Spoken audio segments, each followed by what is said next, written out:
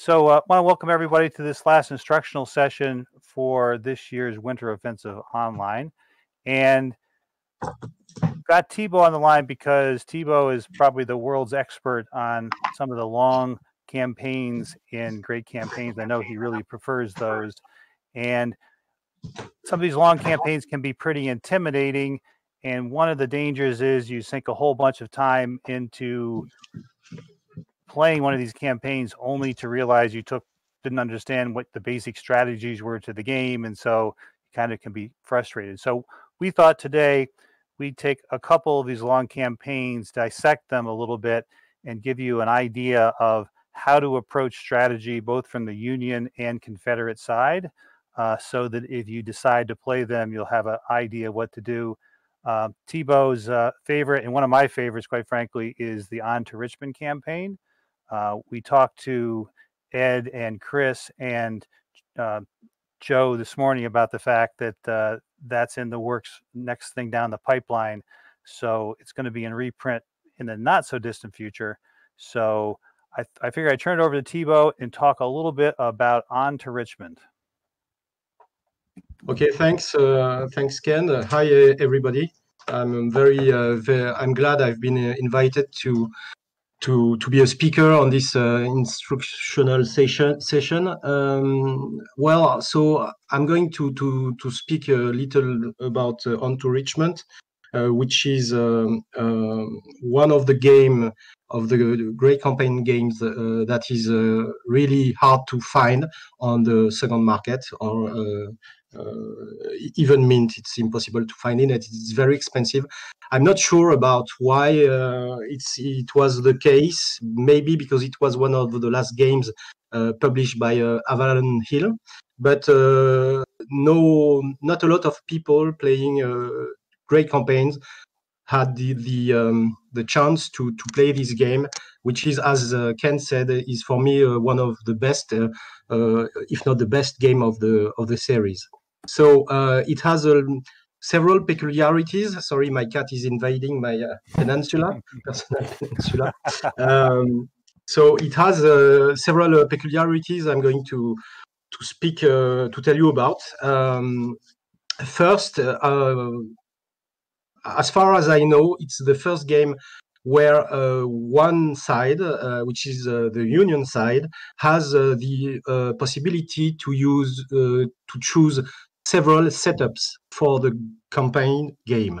In fact, there is the historical landing site of General McClellan, which is the one on the peninsula from Fort Monroe, where the Union had its fleet. And but you can also choose 3 other landing sites, which wasn't chosen historically, but which have been in McClellan's mind probable for an alternative invasion of the Virginia. All right, so I'm going to share my screen to show you the new map of the module, which is about to be issued, I think, maybe in 2 years. That's what Ed said on the previous instruction. Do you confirm, Ken? Yep, I think that's when they're talking about. You never know. Okay. Okay. So let's see. All right. So I hope you will be able to see my screen. Do you? Yeah. Got it, yes. Okay. Okay. So I'm going to. I have a small screen. So here is the new map of On to Richmond with the Peninsula Campaign.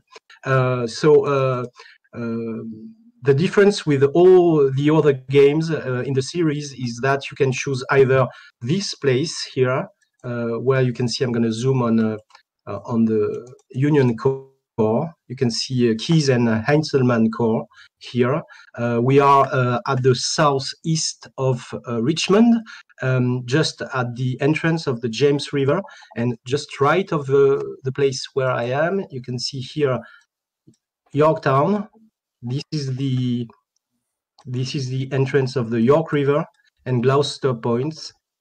and here is the entrance of the James River. All right, so we are not far from the Atlantic coast, and eastwards you have a one-day walk to Fort Monroe, where the Union has all its logistics.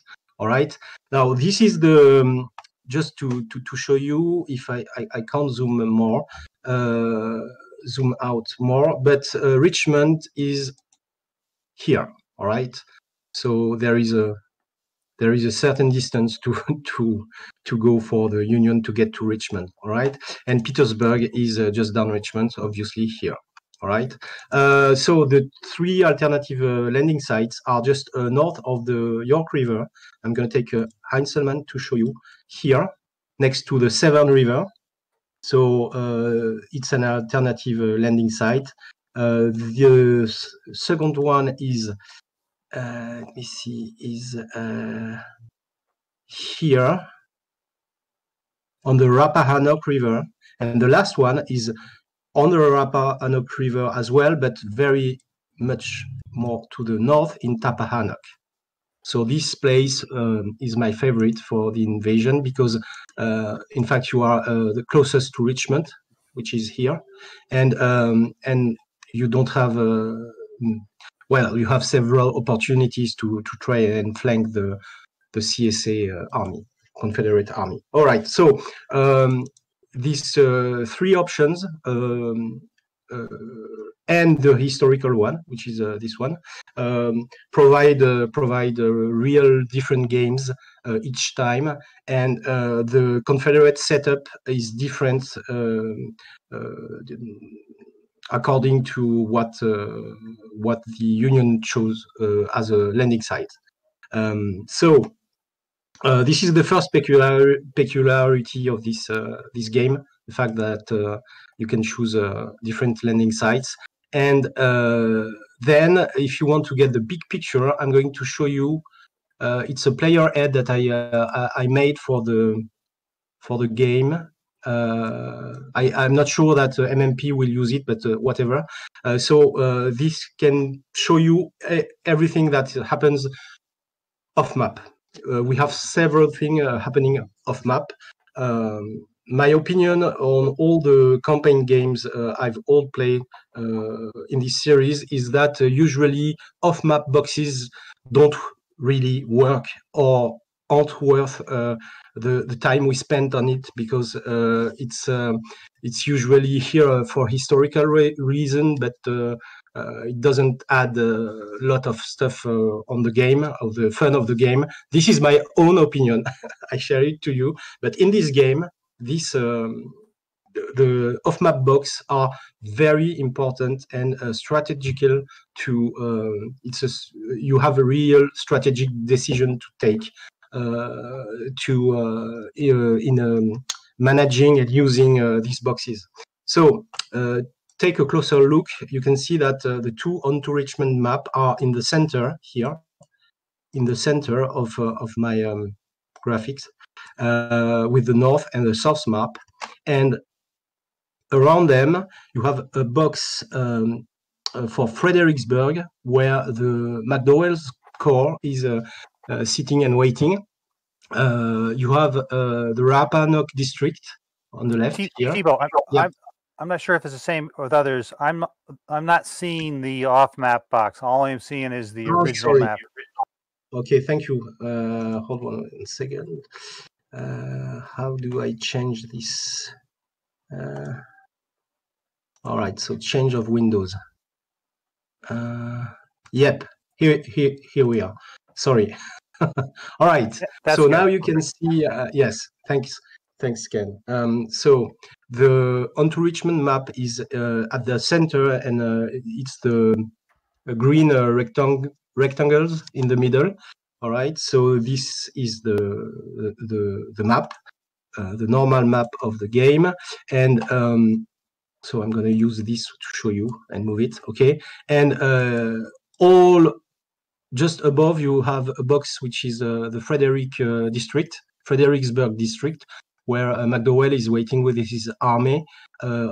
here you've got the Rappahannock, which is next to Fredericksburg, and the valley, the Shenandoah Valley, where Jackson is trying to how can I say, to fix McDowell's troops, army, McDowell's corps in Fredericksburg, so they can't go and join McClellan to go onto Richmond. Then you have a box for the Baltimore DC reinforcements. You have on the left the same box for the Richmond reinforcement, South Carolina's reinforcements, and special reinforcement if North Carolina is emptied. Well, in fact, once every reinforcement from South Carolina arrives, North Carolina reinforcements become available. We have two big boxes here to figure Fort Monroe and Norfolk.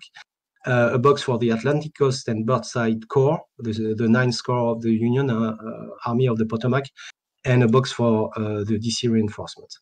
All right, so now all of this game is for the Union to get as many troops as possible, as closest as possible from Richmond, and if possible to crush Johnson, then maybe Lee's army. This is quite simple, but it's not that simple to play and to achieve. And Ken will and also Steve, hi Steve, which is who is listening to us, know that it's quite difficult. So I've played both guys and they won both, and it was well deserved. Okay, so in this game you have to bring more troops on the main theater to have the biggest army and crush the Confederate army. What is at stake here is in fact scoring the counties each 7 turns. A strategical.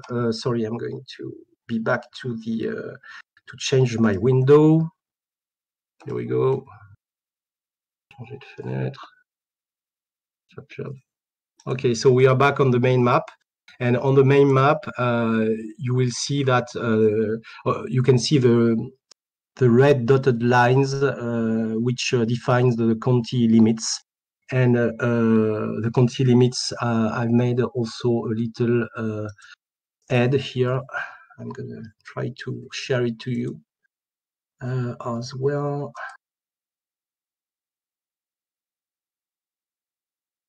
So the score victory points, the Union has to occupy all of these counties, and only some counties provide victory points.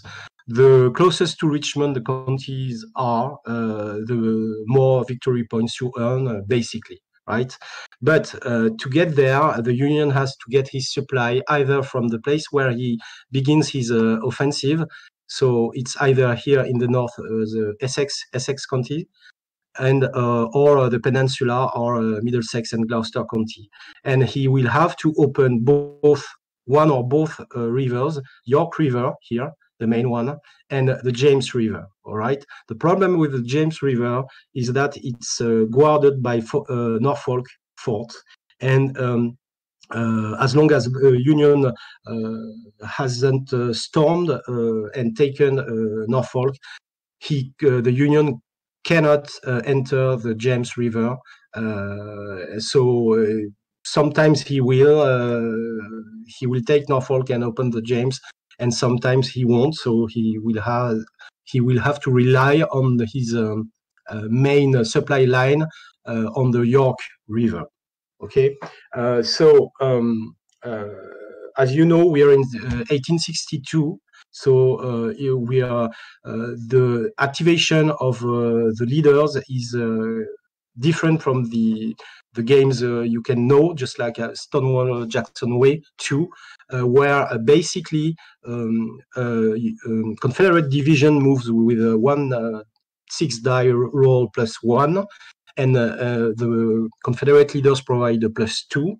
whereas the Union has no bonus for division march and a +1 only for corps leader on march. In this game, as we are early in the war, the division, Confederate division, don't have the +1. They just have a minimal movement point of 2, even if they roll a 1. But if they roll a 6, they will have to spend only 6 and not 6 + 1. The Union division, infantry divisions, also move with 1 die, but with no minimum of 1, in fact. And the command corps leader from the Confederate Army provide a +1 instead of a +2 later, and the corps leader from the Union don't provide any bonus. They just give a minus. Just 2 minimal movement point for the divisions which are activated by their command. All right, so the armies move slowly, slower, than later during the war, and each side will have to cope with that. There is one interesting rule to prevent the Union player to be more aggressive than historically, which isn't difficult because we all know that General McClellan was very strong not to attack. So there is a quite clever rule. I don't know who decided if it is Joe or Ed just to figure the slowness and the lack of aggressivity of McClellan. So when you're rolling for initiative, as usual, the Confederate player wins ties. But when the Union wins the initiative, if it wins with a 6, he can move everything he wants. And so a 6 against a 6-1, 6-2, 6-3, 6-4, or 6-5. He can move everything he wants, but if he rolls a 5, he can move only 2 divisions from the same corps activated by a leader. And if he wins the initiative with a 2, with a 3, or with a 4, which is 50% chance, he can move only 1 unit at a time.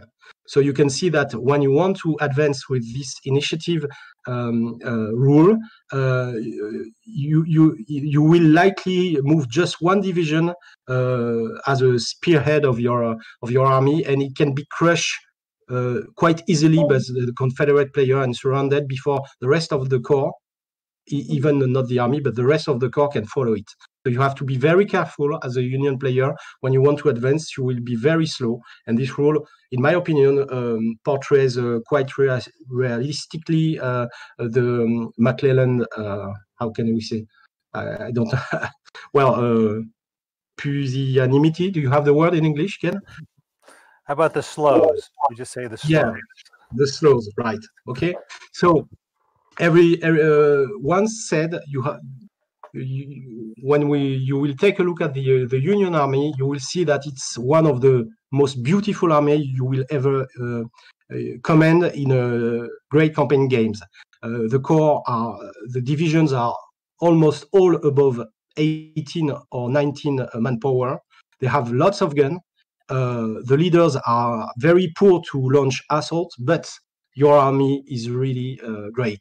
So it's quite frustrating. In the meantime, frustrating and very rewarding to command such an army.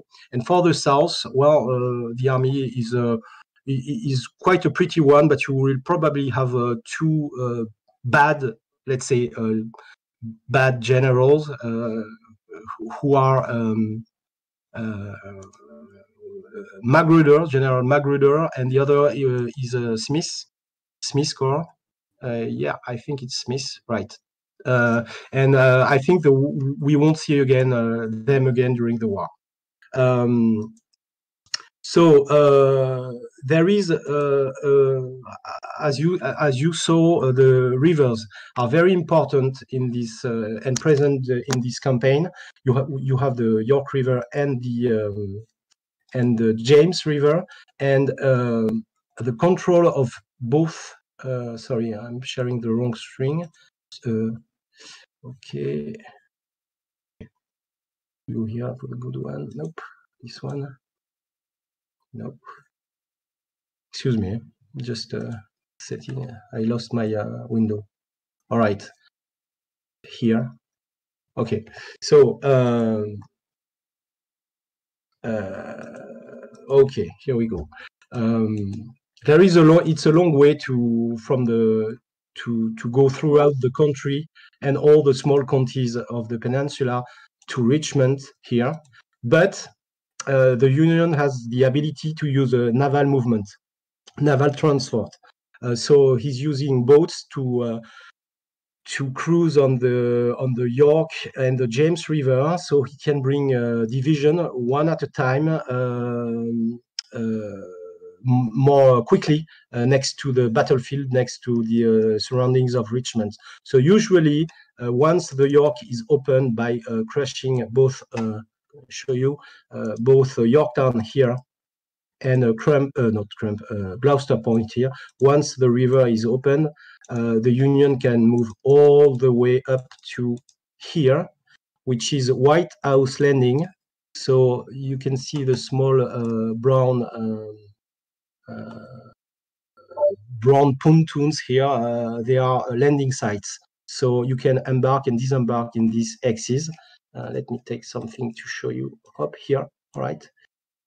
Here so the Union can disembark units here, and we are really not far from Richmond. When you will get this game, I hope as soon as possible, the game will be used. This map will be used both for Onto Richmond 62 campaign, but also for Grand Text Command, the 64 campaign. And obviously, the Richmond defenses are very different from 62 to 64. So in this module, Alberto did a great job, and he erased all. He left only all the redoubt axes that are in 62. All right, but when you will have the game physically, you will also have a second crown fence of redoubt here, which were built in 64. All right. So Richmond as itself is a very it's a city type terrain X, where the artillery isn't taken into account. So when you're fighting within the city of Richmond, it's all on your dice and your tactical modifier from your leaders, and it can be quite bloody, in fact. So the city of Richmond is here, it's the capital, and as soon as the Union gets close to Richmond, he can earn victory points just by having a demoralized infantry division close next to Richmond, just here, for instance, or here. And of course, if he occupies the country seat here, at the end of a strategic cycle, he will score lots of VPs, believe me. So I'm just showing you a close look on the VPs again. Here, up, gonna try to be quicker than before. All right, here we go. Yep. Okay, so you can see on this map that here in Richmond you can score Henricos County, which is a Richmond county, 50 victory points in the light blue. It's each and every 7-turn strategic cycle where you control the county, you score 50 points, and you can score another 100 points at the end of the game, which is the dark blue box, which show you that. So all the rest of the map doesn't provide any victory point except for DeWindy County, which is Petersburg, and Chesterfield County. In fact, Chesterfield doesn't have a county seat as per se. It's Drury's Bluff Battery, which is presented by the small red star just here, just to show that if you control Drury's Bluff Battery, in fact, you're controlling this part of the county, right? So it will be very hard for the Union to go and score lots of points until he gets close to Richmond. The first point he will get will probably be the one from Gloucester Point or Yorktown, which is the York county seat. And you see that it's 2 victory points per 7 turns. So to get to the 106 point, which ensure minor Union victory, you will have to go to get many victory points. Probably Chesterfield or Hanover Junction give you another 5 victory points. So you have to know that in 62 and in this game, the victory points coming from the losses from combat are worth only 1 victory point per point. So it's the same for the Union and the Confederate Army. So you can see that 25 victory point for Chesterfield County is a difference of 25 losses between your losses and your opponent's losses. So they will wait probably for the victory, but until you get the county victory points, well, county victory points will be the game changer, all right, more than the losses. Okay, so what can I say more about this opus? I don't know if we use the term opus in English. This game. Well, I think I could speak about the gunboats and their support, but that will be really detailed, too much detail. I think maybe I can just have a word about the importance of Norfolk. So I will get back to the main. Where is it? It was here. All right, get it up here and here. Okay, so Norfolk is very important in this game because it guards the entry of the James River. The James River, if opened, provides to the Union Army lots of opportunities to attack from the south, Petersburg in the middle, Chesterfield County, or even from the west, but with bringing the siege artillery marker on a depot next to Richmond. So it's very important. How to take Norfolk? In fact, each and every 7 turns, except for the first one, you can try to launch an assault, provided the Union command is active. Yes, we have a posture for the Union, active and passive, and just like in Atlanta is ours, the Union can really be offensive when they are active. When they are passive, they won't do much during 7 days. And being active give the Union the opportunity to launch an attack on Fort Monroe, an assault on Fort Monroe, and you only take the ratio plus several bonuses linked to the presence of the and the USS Monitor, and the Union has to get a +4 result on the combat table. So that will be a tough choice for the Union Army to choose whether to pile some division in Fort Monroe to launch later an attack on Norfolk, or to use these divisions on the main map to crush Lee's or Johnson's army. And that's the reason why when I'm playing this campaign with a new player, I usually give him the Confederate army, Confederate side, because you have less huge strategy and tough choices to do than the Union player, which has to carefully plan every action and strategy he's going to take in this game. So usually, well, beginning with the south rather than the north, but it's really it's really fun to play and very it's very interesting to be the Union because of this mind brainstorm you have to do to prepare your strategy.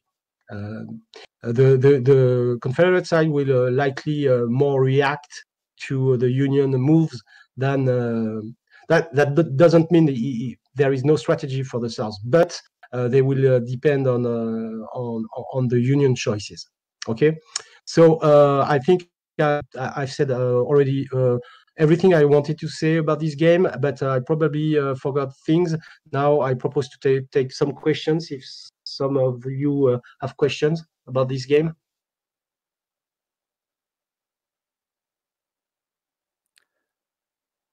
Well, I don't have a question, Thibault, but I will have a comment. I did play this against you in the spring, and you were nice enough to give me the Confederates, and it was really a excellent time. One of the things I found about the game is you end up using the entire map. There's several. You've got McDowell coming in from the north, and you've got the main Union Army coming in from the east, and you've got potentially troops coming up from Norfolk, and the Confederates are getting troops from all different places. You're getting Stonewall Jackson can come in from the valley, et cetera, and it's a very fluid battle around the whole map board, especially once the Union clears the way up the James or up the York River, because then they have amphibious unit movement. And as the Confederates, you have to anticipate the fact that they're going to scoop around behind you and land behind you, and you have to be ready for that. So I had a great time playing it. Thibault is a great teacher, and I would recommend it pretty much for anybody. If you have it already, and hopefully within the next couple of years, you'll get a chance to buy it again and a chance to play it. So thank you very much, Thibault. I really appreciate it. I think we probably should move on. Maybe if people have more questions, they can wait till the end, because I know we're moving on pretty soon. I want to tell you a little bit about my presentation here. And okay, so let me see if I can share my screen and see if it works for you now. Okay. Okay, is everybody seeing a PowerPoint presentation now, right? Thibault, can you see that? Yes, I'm charging, but it's charging for the moment. Yes, we can see it. Okay, good. So what I want to talk about, I'm here to talk about Long Roads to Gettysburg, which is my baby. I've been working on this particular game for probably 20 years. I started off getting a Long Roads to Antietam, and then quickly decided I really wanted to take on this Long Roads to Gettysburg project. And I want to talk about kind of what I was trying to do with the game, some of the rules we implemented to implement that, and then really focus on the strategies you can have as the Confederates, as well as the counter strategies and the priorities for the Union. So let me just get into this, hopefully. So what I was trying to do with this game, I love the Roads to Gettysburg campaign game, but I thought it lacked certain things simply because it was somewhat limited. Because the big thing is it didn't really cover the entire campaign. It only covered the campaign once Lee actually gets into Pennsylvania. It didn't cover the entire campaign leading up to that, from when he broke camp down in Fredericksburg, because this is the map of the Long Roads to Gettysburg, and where the AMV starts is all the way down here next to Frederick. And of course, they end up in Gettysburg, have forces all the way to Harrisburg. So they end up using pretty much this entire map board during the game. And so one of my objectives was, hey, can we recreate this entire campaign using all the maps from Stonewall Jackson's Way, Here Come the Rebels, and also Roads to Gettysburg. So that's one objective I had.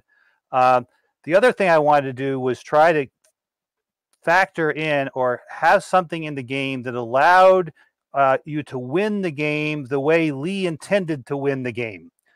His intent, if you read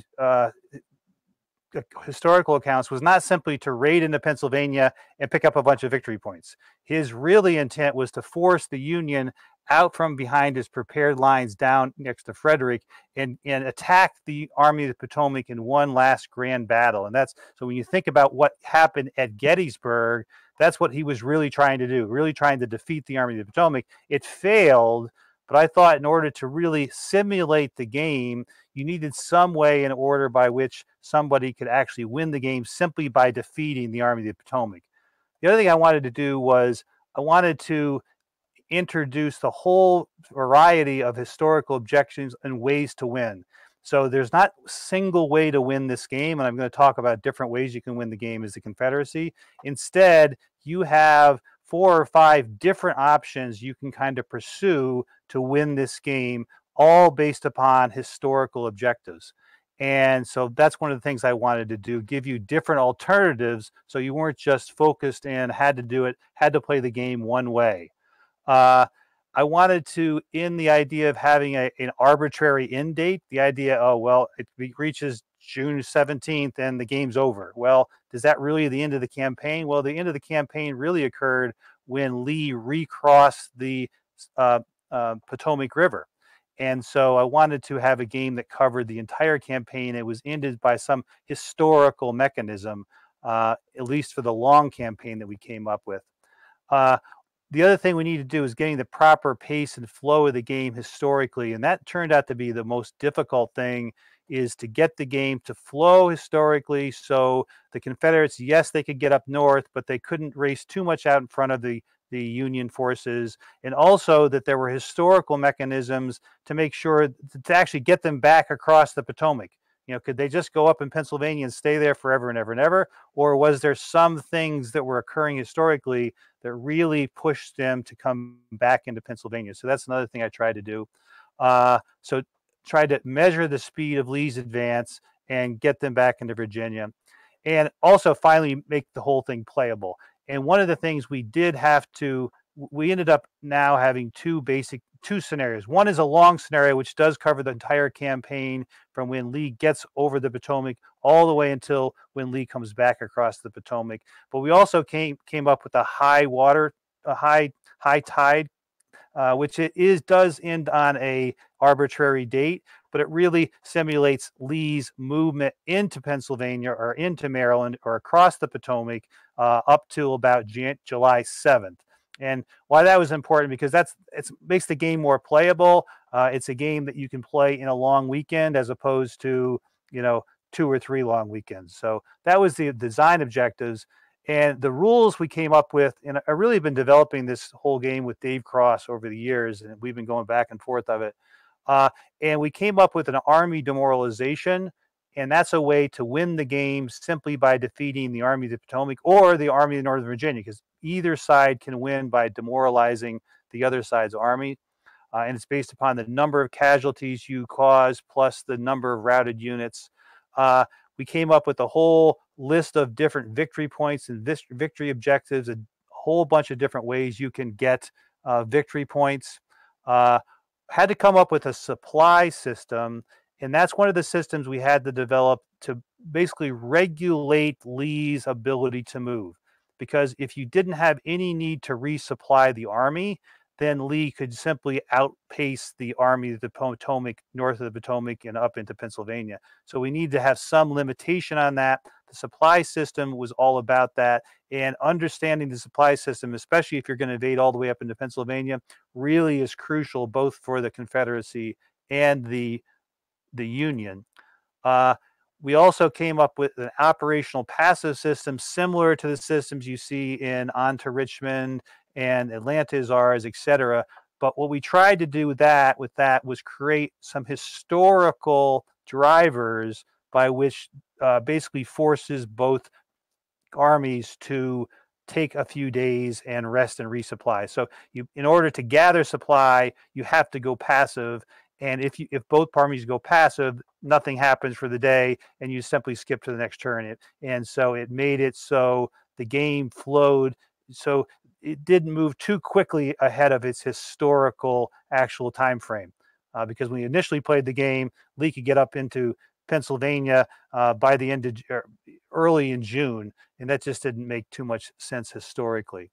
And we introduced naval rules to enable the Union to get out ahead of the Confederacy, so they didn't have an easy time capturing Baltimore or Washington, D.C.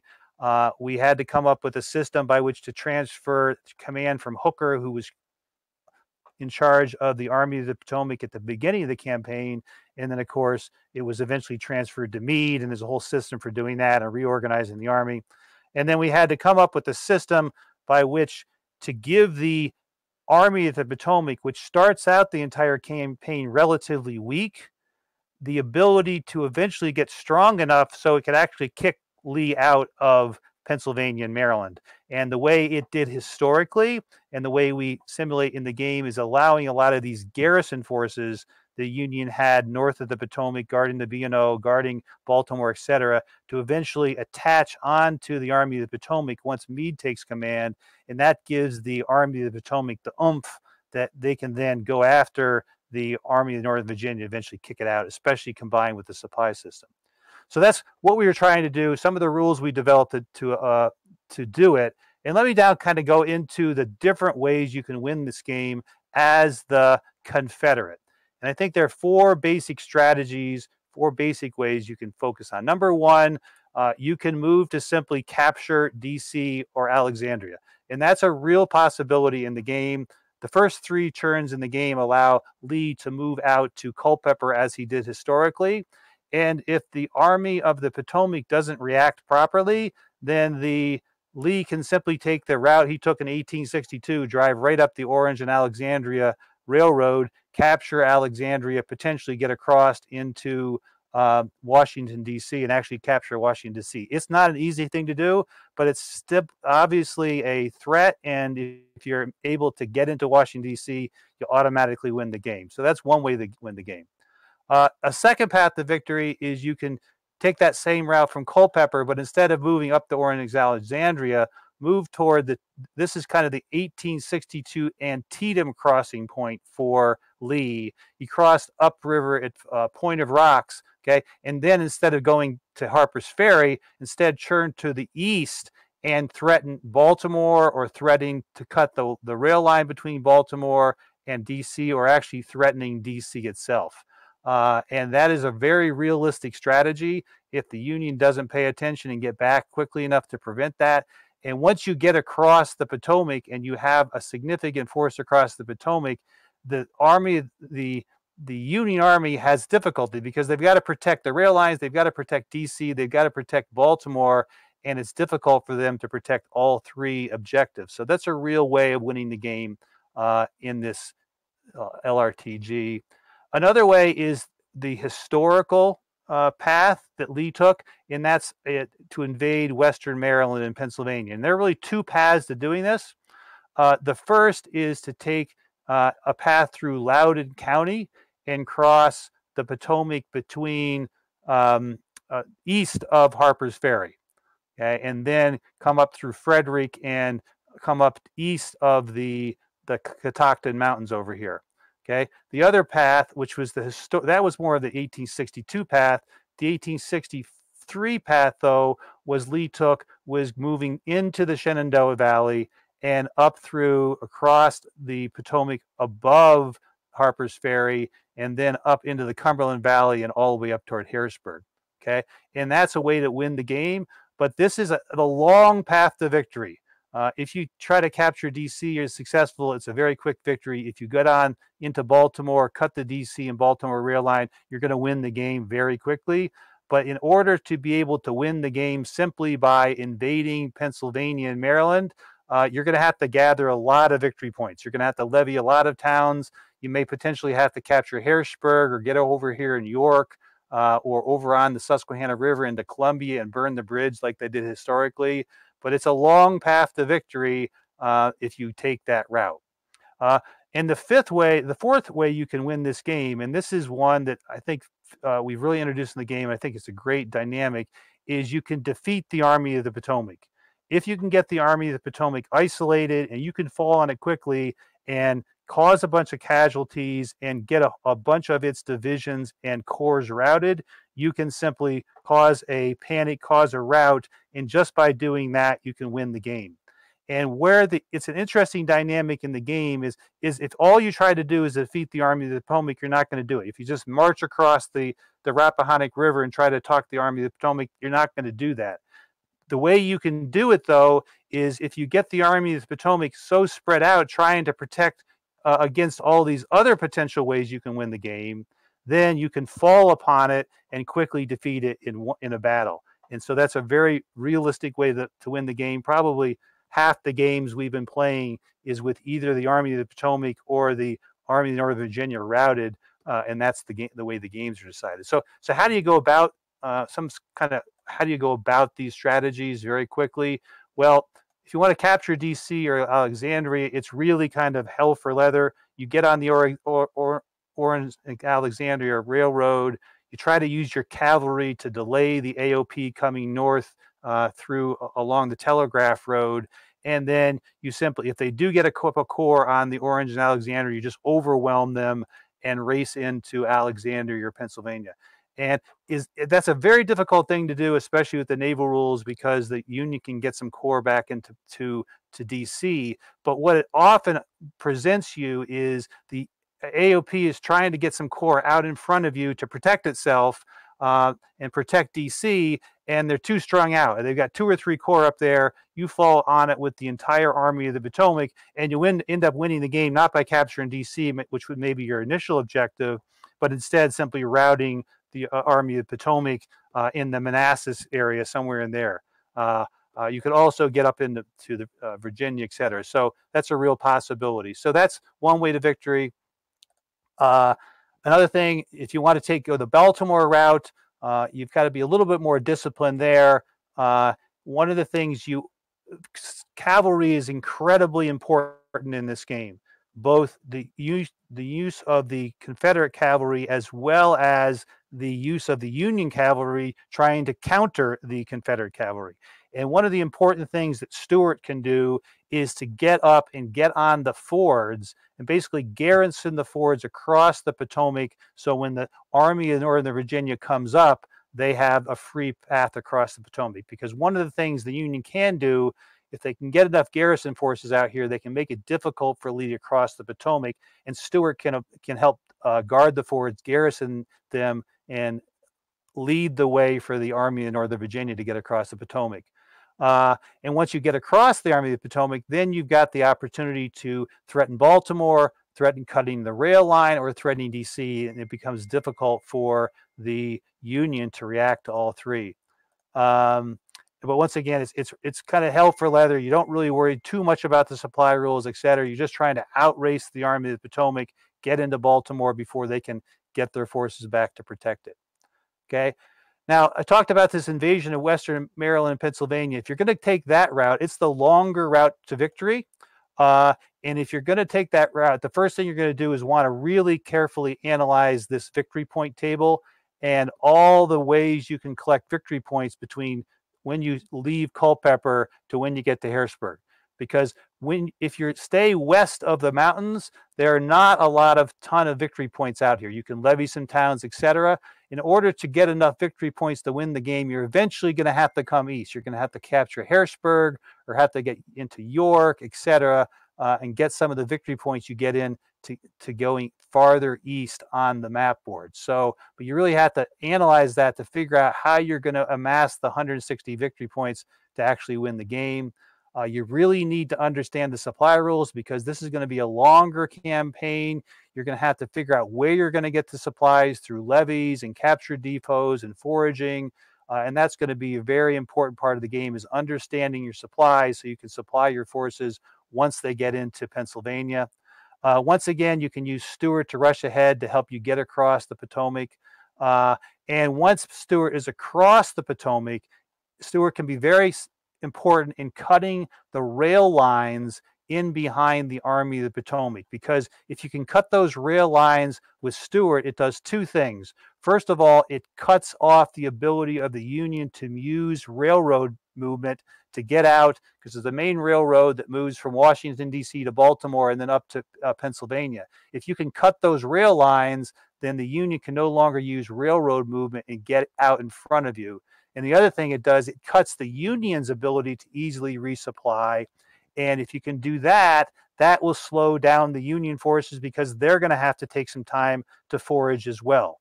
So using Stuart can be very important in giving Lee the time and ability to collect all these victory points he needs if you're going to have an invasion of Maryland.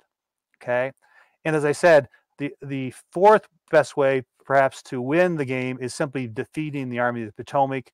In order to do that, you really have to understand these army demoralization rules, what causes an army to be demoralized, how much you have to demoralize it, et cetera. So you have to understand those rules very clearly. You have to focus on the ability to consolidate your forces. That's the great things about the great campaigns of the American Civil War series is it really has a great sense of the importance of the ability to consolidate your forces more quickly than the enemy. And so if you can get your army consolidated and fall upon a portion of the Army of the Potomac, you can quickly end up routing it simply by routing away a number of the divisions, the corps, etc. So you need to understand that the ability to consolidate, fall upon a portion of the army, and potentially the best way to get in this position is to force the AOP into position where it has to stand its ground. I already mentioned, hey, if you're driving on Washington, the AOP has to get out in front of you. Even if it doesn't have all its forces up, it has to try to delay you getting into Washington. If you get them in that situation, then you've got the ability to force them into battle and potentially rout them. And once you get them in that situation, you have to press the attack, because once the individual divisions undemoralize, they're no longer counted as routing. So you have to get a number of different divisions all demoralized at the same time in order to cause a Union panic or rout and win the game by attacking the Union. So if you're the Union, then what are your priorities? Okay, well, you don't really have a strategy. Your strategy is dictated by what the Confederates are going to do. But your priorities are, number one, you've got to protect D.C. and Baltimore, because if they capture D.C., capture Baltimore, they're going to win the game. So you've got to get back fast. You've got to use your naval movement to get some forces back from Aguia Creek to D.C. or Baltimore. You've got, if you can, to garrison some of these fords to slow or stop the Confederacy from advancing across the Potomac. So that's the number one priority. You got to protect D.C. and Baltimore. Okay. Number two is you got to make sure you don't end up being routed. So you got to make sure that you don't put yourself in a situation where you can be isolated and have a routed battle and they win through that mechanism. You have to understand the demoralization rules. You have to have enough mutual support so you don't get yourself into too much trouble. And you always have to be looking at where the A and V is. Are they strung out or are they consolidated? If they're consolidated, then you really have to be focused on their ability to attack. If they're all strung out, then you may be able to string your own forces out because you're not under as much of a threat from an A and V attack. And once again, you need to avoid having portions of your army isolated, which can be wiped out and all by itself cause an army rout. Okay. And then if you can do that, you can protect DC, you can keep the Army of the Potomac from being defeated in battle. Then your third priority is to keep the Confederacy from getting enough victory points to win on points. And that's the longer route that you have to guard against. You need to make sure you keep your own supply and rail lines open so you can supply your forces to keep their speed up, as well as to get out in front of the A and V if you need to. You need to get forces into Harrisburg and York. A lot of games I play, people say, oh, I'll get some people up there eventually. Boom, boom, boom. Suddenly the rail line's cut and Harrisburg is cut. There's no way the Union can send reinforcements unless they send rail troops to Philadelphia, and that takes a long time. You've got to build up your armies. You've got to use the rules that allow you to take these garrison forces and bulk up some of your corps so you can become a bigger fighting force. And if you get a chance, if you can isolate a portion of the A and V, even if you can take on one division and get it into battle and get it to fully fatigue, you basically take away the A and V's freedom of movement, because once that one division is held up, then the rest of the army's got to come back and help it out, or it's going to just leave that division to be overwhelmed by the Army of the Potomac. So that's a strategy you can have to kind of slow them up. And eventually what you want to do is you want to cut off the Potomac or Shenandoah, the Potomac fords or the Shenandoah Valley to restrict Lee's supply. There's some supply modifiers if you take some of the towns along the Potomac. So those are the things you need to do in order to try to counter the Confederacy. But let's talk now. Go back to the Confederate strategies. In the best Confederate strategies in my book of playing the game, and I think the easiest way and the best way to play this game is just to rout the AOP. Get them in a situation where they have to defend and use your superior ability, especially early in the campaign, to overwhelm them, rout them, and do exactly what Lee wanted to do. Bring about that one last climactic battle that he thought if he could win the war. So really, there's a real path to victory here, and probably the easiest one, I think, if you pursue that. Number two, try to capture Baltimore, cut Baltimore, DC rail lines, get across the Potomac, and then threaten Baltimore. It's difficult for the Union to defend against all three. That's a second best option. Going through the Loudoun County route and up through Frederick and toward Gettysburg, if you're going to try to win by points, that's probably the best route. The next best route is to go through the Shenandoah Valley. Okay, but interestingly, I've seen a lot of people play this game, and what most Confederate commanders do is they simply try to recreate history. Oh, Lee went through the Shenandoah Valley. That's what we're going to do. And so they march their forces up through the Shenandoah Valley and then up this way. They can do that, but it takes a while. And if you're all the way out here in the Shenandoah Valley, you're not doing anything to restrict the Army of the Potomac from chasing up after you. So it's actually more difficult, in my opinion, to go that route as opposed to going straight across into to the east of Harper's Ferry. But you see most Confederate generals take that route to victory. It's certainly a winnable route, but it's a more difficult, a longer path to take. And then finally, probably the toughest one is to actually capture DC. There's a lot of garrison forces in DC. There's a ring of fortresses around DC. Not easy to do, but as I say, if you can threaten the capture of DC, you can force the AOP out in the open, and you may very well be able to attack it and rout the AOP. Okay. So any questions? I probably should tell you, as far as anybody's interested in playing the game, the counters for the long roads to Gettysburg are actually included in the Roads to Gettysburg 2 module. The rules are available on the Great Campaigns of the American Civil War site that you can get to, I believe, through the MMP website, or you can simply email me and I'll send you the latest copy of the rules. There's also some handy dandy player aids. We've got a spreadsheet you can use to keep track of all the victory points, etc. It takes care of all the supply, etc. And I have a number of map add-ons. If you look at the map, we have a map that's been added on to reflect this rail line in the eastern Pennsylvania. And we've got a whole bunch of different player aids, etc., available for the game. They're available, I think, on the MMP website, or you can simply email to get them. So, okay, so that's a lot of stuff. Just wanted to turn it back over to anybody. Do you have any questions for Thibault or myself about either the on to Richmond or the long roads to Gettysburg?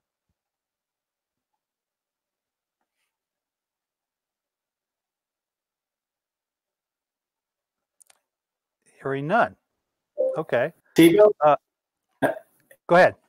This is Bruno. I just have a question for Thibault on the on to Richmond campaign game. So I played with a fellow opponent nearby, and we got 27 turns into the campaign game, and it was took 23 hours. So can you just give us an idea of how long, even with the lulls that might occur, how long the full campaign game would last if it go to the end?